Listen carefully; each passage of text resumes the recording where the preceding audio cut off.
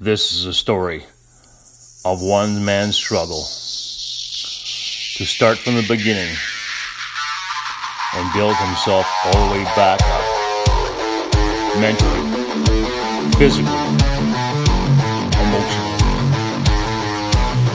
This is the story of Scotty B. Crom on his way to the road of the Mr. Oh! Woo! That's fucking stupid, I can't say that.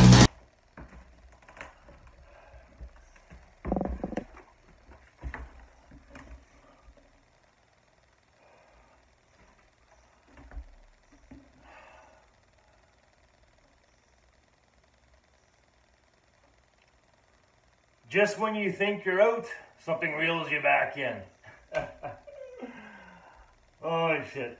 So anyways, I had about a week left before I get to the gym. And I'm going through everything on the fitness page, making sure I didn't leave anything out, you know, no stone unturned. And I'm going through it, and I realized I didn't do anything. I didn't do a video on chest. You know, I did kind of a tribute video for a friend where I was doing a bench press routine, but that was quite a while ago, and we've kind of evolved since then. So yeah, I want to make sure I show you guys that. Yes, but I knew this was going to happen, you know. Anyways, yeah. So this is what I do for chest. So let's get to it. So I have, this is what I got set up here. I think in that last video, you seen me use the chair for incline push-ups, which works your upper chest. And then what I used to do is used to superset that with just bench presses with that cinder block. But we've evolved past that. We don't do the cinder block portion anymore. That was, I introduced that to my push-ups just to get more intensity into each set. Like I said, there's two schools of thought on training: volume versus intensity. So volume equals lots of fucking sets, lots of reps, you know, 10, 15 sets, you know, anywhere from 12 to 20 reps, as opposed to very high intense sets, which is like supersetting, negatives, partials, forced reps, what's the other word I'm looking for? Oh God. Jesus Christ, what's the word I'm looking for? Drop sets. Drop sets is basically, it's like a drop set is when you, say if I'm doing bench presses with 200 pounds, I do it for as many as I can. Once I'm dead, it takes a little bit of weight off, and you keep going, a little bit more weight off, you keep going. So that's a drop set. So yeah, so it's two different schools of thought. So I don't use the superset for the cinder block bench pressing. I do two different things. What I'll do is I'll start off with the incline push-ups, which you're familiar with, and I'll do about 4 sets of that. And then this is the new addition. Oh baby! I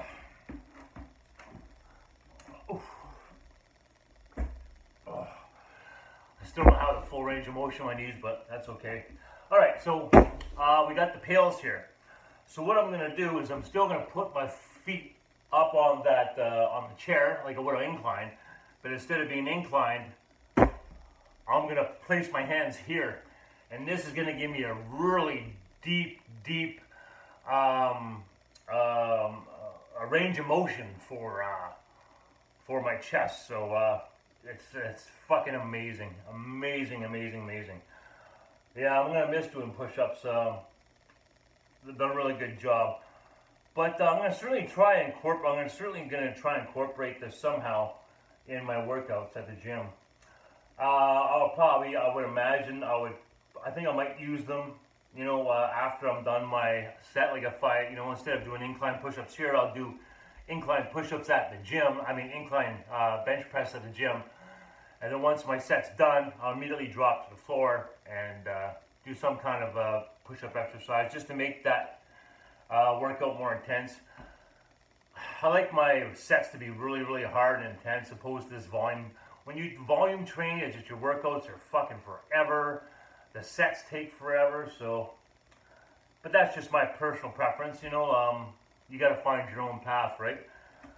So yeah. So let's. I'll show you guys what I do for this. I don't even know what the modified push-ups, modified deep push-ups. Yeah, there we go. There we go. We got a name for it. Okay. So what I do with this backpack is I put this on my back for extra weight, and yeah, it makes a huge difference. It's pretty funny. Not too long ago, I could only do like 4 push-ups. All right, let's do this shit.